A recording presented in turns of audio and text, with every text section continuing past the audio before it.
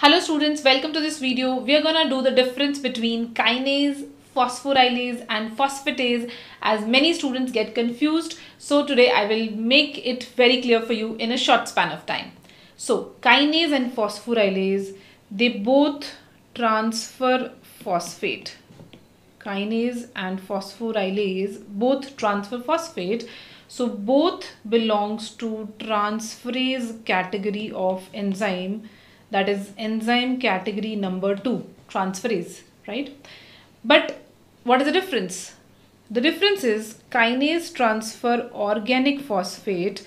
Organic phosphate means phosphate is in some compound, example in the form of ADP or ATP. When this is transferred, phosphate is transferred from ADP or ATP, then it is the enzyme used is kinase.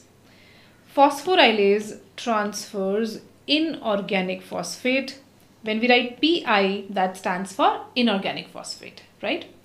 Then phosphatase, when phosphatase is written, this enzyme removes phosphate, or we can say it break phosphate bond by using water.